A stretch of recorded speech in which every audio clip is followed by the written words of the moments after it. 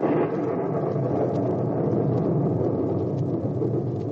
Ranger Bill, warrior of the woodland, struggling against extreme odds, traveling dangerous trails, fighting the many enemies of nature. This is the job of the guardian of the forest, Ranger Bill. Pouring rain, freezing cold, blistering heat, snow, floods, bears, rattlesnakes, mountain lions. Yes, all this in exchange for the satisfaction and pride of a job well done.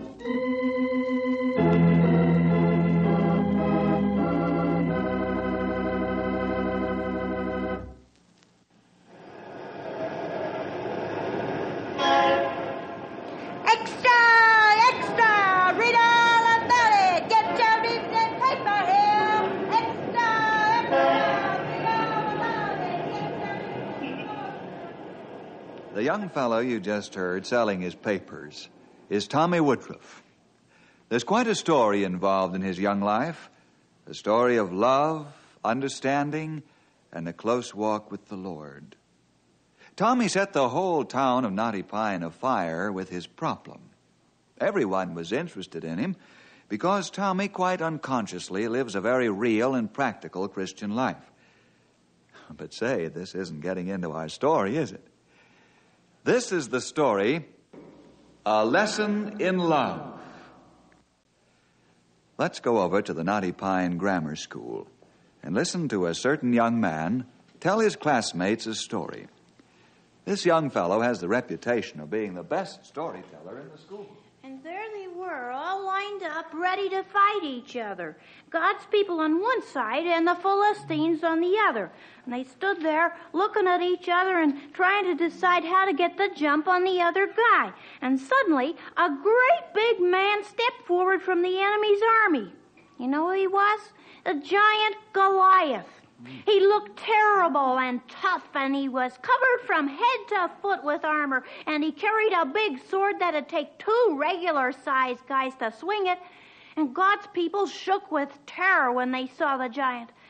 They didn't have anybody that could fight him until David stepped up and he says, "I'll fight him." Well, Goliath laughed and roared. You could hear him for a mile. But David wasn't scared, not a bit. He knew the Lord was going to help him. The king offered to let David use his armor, but he didn't even want it. Instead, he picked 5 good stones for his slingshot, and then he went out to meet Goliath. And the big man laughed when he saw him. He made fun of God's people for sending a boy out to fight him. But suddenly, David began whirling the slingshot around over his head. He made it go faster and faster and faster till he let one of the strings go, and then, powie! The stone hit Goliath right between the eyes, and he fell down deader than a doornail. The Philistines took off in retreat, and God's people won the battle. That was a good story, Tommy. Oh, thank you, Tommy, for that wonderful story. I'm sure we all enjoyed it. Was wonderful. It sure did. Now we'll have to go back to our books. After school is out, I'd like to see you, Tommy. Yes, ma'am. You needn't worry about it. Just want to ask you a few questions. This isn't discipline. All right, class, turn to your workbooks and we'll get started.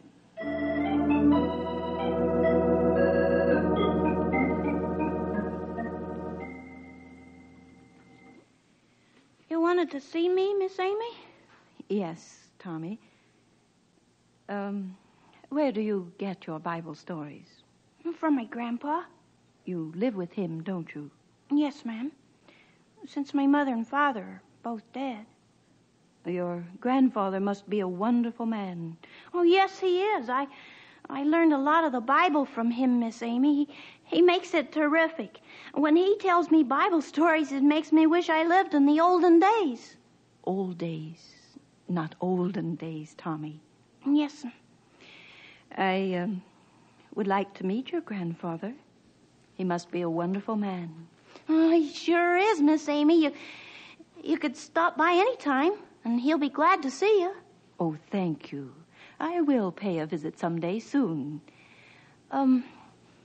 It's getting late, and I have to deliver groceries for Mr. Bodkin and then sell my papers. Oh, I'm sorry, Tommy. You go right along. I hope I haven't kept you. Oh, no, ma'am, you haven't. I still got time to get to the grocery store. Bye. Goodbye, Tommy.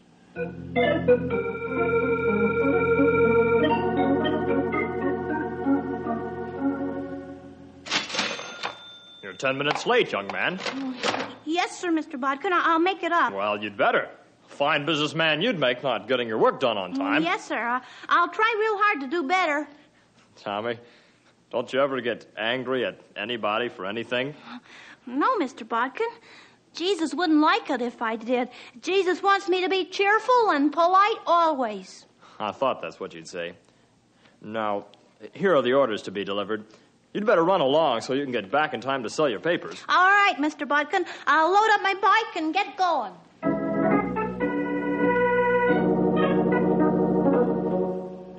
What's the big idea of ringing the doorbell? Can't you read the sign that says I'm sleeping? I'm sorry, sir. I don't see any sign. What?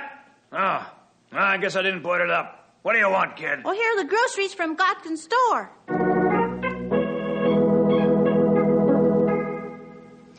Land sakes, what kind of pork chops are these, young man? Oh, aren't they nice, ma'am? Nice. I wouldn't feed them to my dog. Now, you take them back and bring some more, so I'll have them in time for supper. You ought to know better. Yes, ma'am. We'll try to do better next time.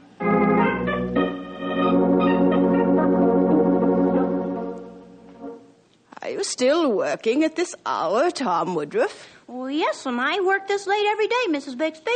And then you sell papers after you're through this job? Well, yes, ma'am. I love to do it. It helps make Grandpa's pension check last longer.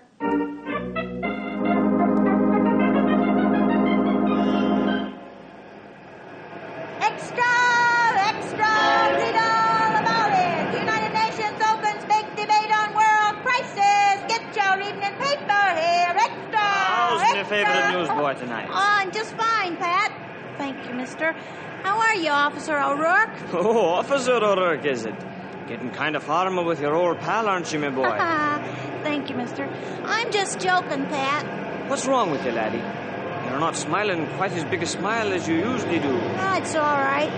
I'll be okay. Oh, come on now, Tommy boy. I have 5 stalwart lads of my own, and they've always seen fit to tell their problems to their old Irish father. Well, it's Mrs. Bixby. Oh, and what's wrong with that old biddy? You oughtn't to call her that, Pat. She's a nice elderly lady, and I'm sure she means well. Means well about what, son? Well, she's always telling me I shouldn't be working like I do. She doesn't like my clothes, and she keeps telling me she's going to see to it that I get a good home. Well, don't bother your smiling heart with the likes of her, Tommy. She's meaning well, and I'm sure she hasn't anything better to do than keep her eye on you. But you let me know if she gets out of hand. Well, thanks, Pat, but I don't like to tell Grandpa about this. He'd only worry, you know. Sure, and that's using your head. Do you feel better now? I sure do. I was feeling kind of bad, but now I'm cheered up. Thanks a million, Pat. Extra! Extra! Read all about the United Nations today.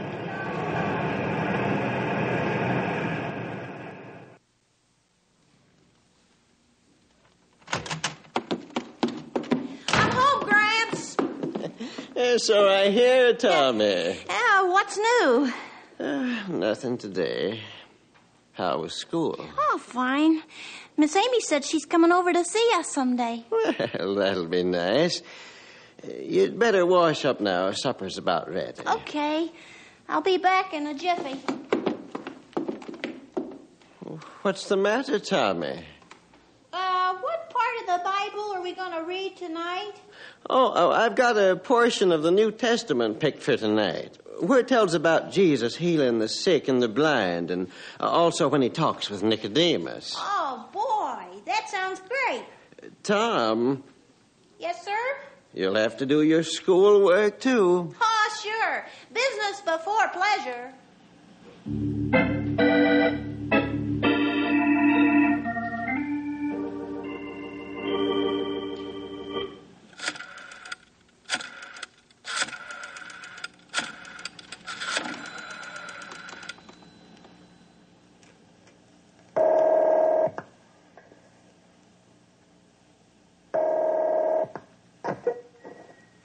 this is Judge Harper.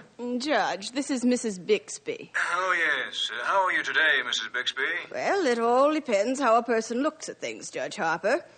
My health is good, but my heart is heavy. Oh, is that right? Oh, it most certainly is. Every time I think of that poor Woodruff child, my heart is heavy. Working all hours of the day and night, living in a shack, not having any parental guidance, I think it's high time we stepped into the picture. Well, now, just a minute. This is serious. Are you sure things are as you say they are? If you think for one moment that I spend my day fabricating stories about overworked and ill-kept children, you're sadly mistaken, Julius Harper. That boy is 10 years old, and I dare say that he hasn't had a day's happiness in his life. Does the boy appear to be unhappy? Well, no, not on the surface. He's always smiling and singing Sunday school songs, and he's very pleasant and polite. But that's only on the surface. All right, Mrs. Bixby. I'll drop by in the morning, and we'll drive to the boy's home and take a look. Goodbye.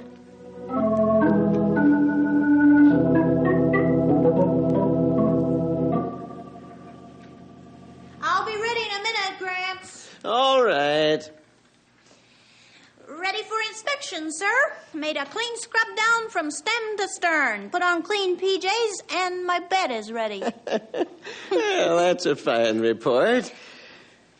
Now, make yourself comfortable here, and we'll start our Bible reading in the 3rd chapter of Mark, the 7th verse. But Jesus withdrew himself with his disciples to the sea, and a great multitude followed him. Tommy, if you went out to the mission field today, you'd find that the missionaries not only bring in the gospel of the Lord Jesus Christ, but they also teach the people how to farm and how to take care of the sick. Missionary nurses play 2 parts. They preach and teach the gospel, and they help the doctors care for the sick. Oh, that was wonderful, Gramps. I see the Sandman's rapidly closing your eyes. Yeah. Let's have our prayer before you fall asleep. Heavenly Father, we thank Thee for this day's blessings. We praise Thee for the Lord Jesus Christ and His saving power. Bless Tommy. Make him a fine, true Christian lad. And Lord, help me to mold his young life according to Thy will. In Jesus' name I pray. Amen. Now, son, off to bed. Well, I guess I am kind of tired. Night, Gramps. Good night. Sleep tight, little fella. Thy Lord watcheth over thee.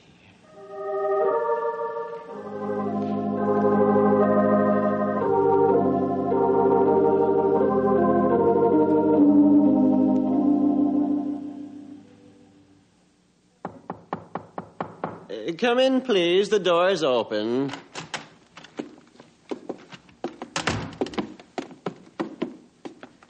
Why, Judge Harper and Mrs. Bixby.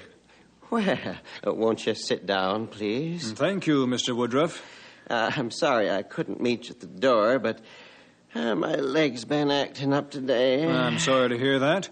I hope you won't be laid up long. Thank you. It always passes over in a day or two. Who does the housework when you're in this condition, Mr. Woodruff? Well, Tommy does the legwork, but I do the chores that can be done sitting down. I see. Judge Harper, this just goes to show you that I'm right. Perhaps. Right about what, Mrs. Bixby? Well, that you're not fit to give Tommy the kind of home he needs and deserves. What did you say? I said that you're not giving the boy what he should have. His clothes aren't good. This shack is worse. And you're not able to take care of him. Instead, you've got a 10-year-old boy taking care of you and working all hours of the day and night. Is this why you're here, Judge Harper? To see for yourself? Yes, Mr. Woodruff. That's why I'm here. Well, Tommy's clothes ain't the newest, I'll agree. But they're warm and clean and neat. This home of ours ain't the best as far as buildings go because it's old. But it's a decent shelter. Yes, I'm an old man, too, but my health is good, except for my bad leg, which acts up periodically. And Tommy's an ambitious boy, and I believe that his business enterprise is doing more good than harm. He also gets in a fair share of boyish fun to boot. I'll also admit that the money he earns does help stretch out my modest monthly pension. However, he'll be repaid when I pass on because I have a life insurance policy naming him as beneficiary. That may all be very good, but the boy needs a normal home and good clothes and something he can be proud of. And now that your health is going bad, you're not able to take care of the poor child. Well, Judge, aren't you going to say anything? Tell the man he's got to give up the boy for the boy's good. Where do you intend to find a home for Tommy, Mrs. Bixby? Why, Knotty Pine Orphanage. They raise fine children there, and they get all the comforts of home. You'd take Tommy away from me and put him in an orphanage where he wouldn't get the love he gets from me? Love doesn't put food in his stomach and clothes on his back. Well, Judge, I think we have a good case. Will you order the boy away from this bad environment? Well, it's not as easy as all that. Thank you, Mr. Woodruff, for letting us visit you. Well, we must go now. It's all right, Judge. I just hope you take everything into consideration. Goodbye, sir. Mrs. Bixby. Good day.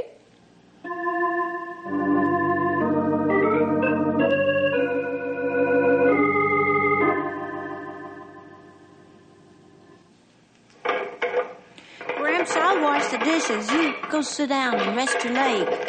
Oh, that's all right, son. I'll finish the dishes. You go along and do your homework. What's wrong, Gramps? What's wrong with you? Oh, I guess I'd better tell you before you hear it from other places. Hear what? Mrs. Bixby was here today with Judge Harper.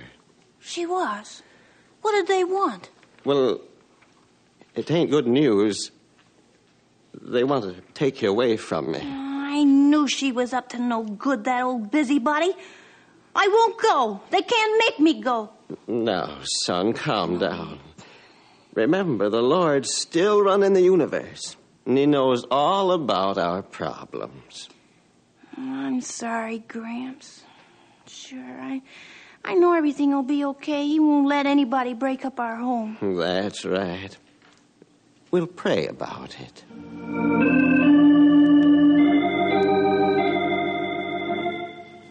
Tommy, what's wrong? You're not the same boy you used to be. Oh, I'm all right, Miss Amy. I just got a problem. Tommy, you delivered the orders wrong again today. What's wrong, son? I'll try to do better, Mr. Bodkin. Say now, Tommy, me boy, where is your smile? I'm sorry, Pat. I guess I shouldn't lose my smile, huh?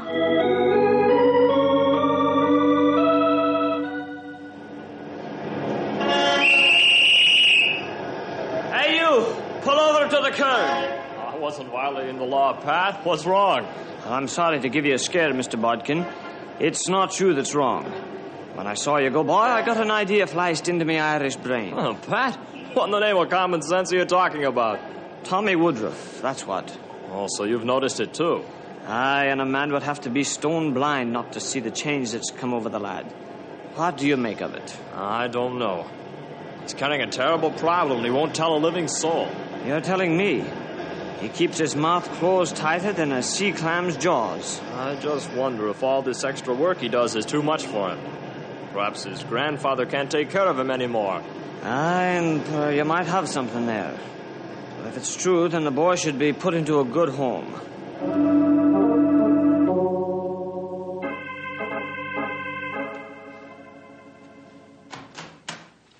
Bill, are you busy? Always, Miss Amy. Don't let that stop you from coming in. Please have a chair. Oh, thanks.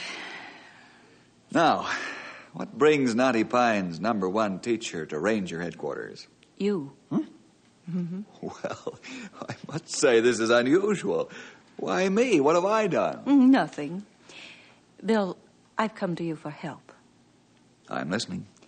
Tommy Woodruff's in trouble. Better, I should say that both he and his grandfather have a tremendous problem. It all started when Tommy began delivering groceries to Mrs. Bixby. Furthermore, I think Mrs. Bixby is going to make good her threat, and we don't know yet how Judge Harper feels about this. I visited Tommy and his grandfather this afternoon right after school.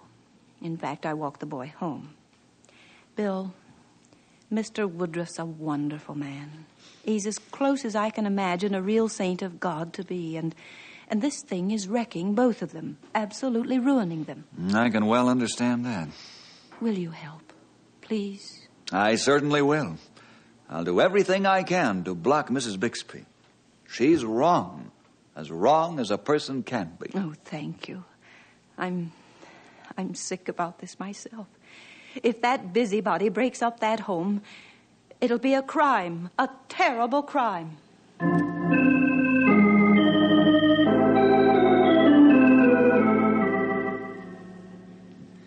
Bill, I got bad news. Tommy's in the hospital. Hospital? When, Mr. Woodruff? He went early this morning. What's wrong? What happened? Well, after Miss Amy left, Tommy complained that he had trouble with his left eye. Mm-hmm. I called the doctor, and the boy was rushed to the hospital right in the doctor's car. He may lose the sight of one or both eyes. Oh, no.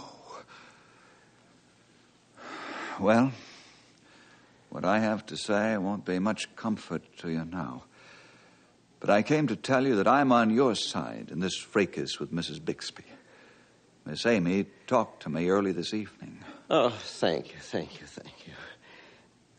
But, Bill, Mrs. Bixby seems so far removed now. Why, I'd gladly give the boy up if only the Lord would see fit to save his sight. You really love him that much? I don't count, Bill. Do all you can for Tommy, but forget about me. Mr. Woodruff, I'm going to do all I can for the boy and for you, too. Let's get to the hospital.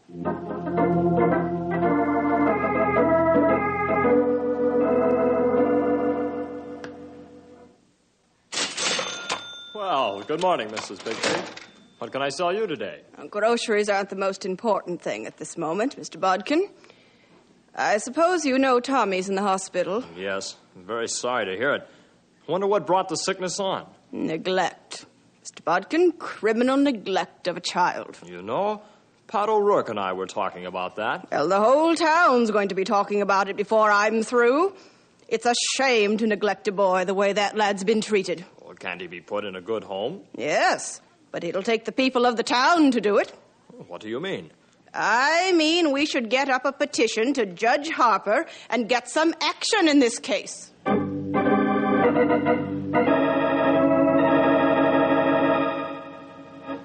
This is a private room, Mr. Woodruff. You can come and go as you please. A small bed will be brought in here for you to sleep on if you wish to do so. Tommy will be down from the examining room in half an hour or so. Oh, well, I'm very grateful for your kindness. You've given me a great deal of comfort. The Lord has strengthened me in this very trying time by your help. Bill, may I see you, please? Yes, Henry, I'll be right there. Excuse me, Mr. Woodruff. Sure, Bill. We'll see you later.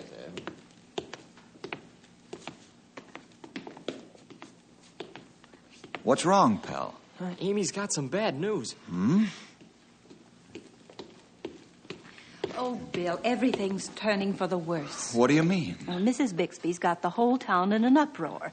She's getting petitions signed, and Tommy's sickness has been the oil she needed to pour on the fire. I'll say, why even men like Pat O'Rourke and Mr. Bodkin believe her lies? I see. This is serious. Henry, get Stumpy and Grey Wolf. Tell them to guard Tommy's room. No one is to be let in there except the right people. I'll take full responsibility for this action. Okay. Are you going to see Judge Harper now? You said it.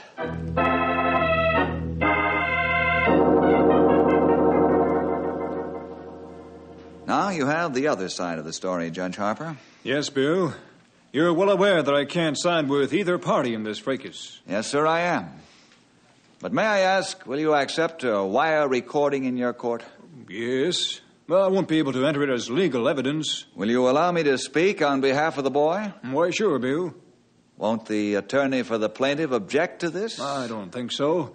But let's cross that bridge when we come to it, huh? See you at the hearing. Yes, sir, you most certainly will.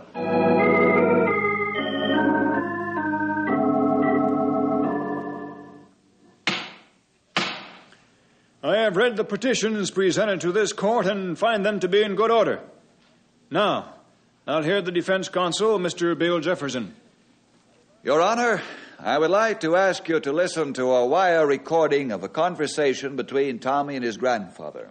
I object. Objection overruled. May I point out to the court that this is a most irregular proceeding? And this is a most irregular case, my dear fellow. You may proceed, Mr. Jefferson. Thank you, sir. Here is the recording. Tommy, I wish with all my heart that I was in your place. Please, don't become bitter about losing your eye. Don't blame the Lord. And look, son, don't be angry at Mrs. Bixby. I'm not, Gramps. You taught me better than that. After all, if the Lord wants it that way, then that's the way it'll have to be. I can see through you, Gramps. If only they don't take you away. I don't care about my eyes so much as I do about losing you. They can't take you away from me. Nobody loves me like you do and takes care of me like you do. Don't let them take us apart, please, Gramps. No, don't worry about that. I've talked with the Lord, and he's told me that everything's gonna be all right. What you've got to do is rest so the other eye don't go bad. You know, maybe the doctor can transplant one of my eyes, and then you can see all right again. No, you can't do that, Gramps. I wouldn't let you. Who'd read the Bible to me and make Jesus so real? Why, you're my eyes, Gramps. Oh, that's all right. Now you rest. Your Honor, I would like to read a statement from the doctor to the court. Proceed. Tommy Woodruff's eye condition was precipitated by abnormally high emotional and nervous strain. It appears that there will be no improvement unless the boy is relieved of this intense emotional pressure. That's all I have, Your Honor. Your Honor, may I speak? Yes, Mrs. Bixby. I'm a foolish old woman, and I want to say in front of these people that I shall be forever shamed of my sins, and my deepest prayer is that God will forgive me. And to show my sincere sorrow for my error, should he need it, I'm going to offer one of my eyes to be transplanted to Tommy. You realize that you've just made a commitment and promise in front of all these people. You haven't any choice now but to give the lad one of your eyes, or offend all of society and God. This is a serious and solemn pledge. I'm aware of all these things, Your Honor. This is my way of repaying a debt to a certain boy who taught me the greatest lesson in love I've ever had.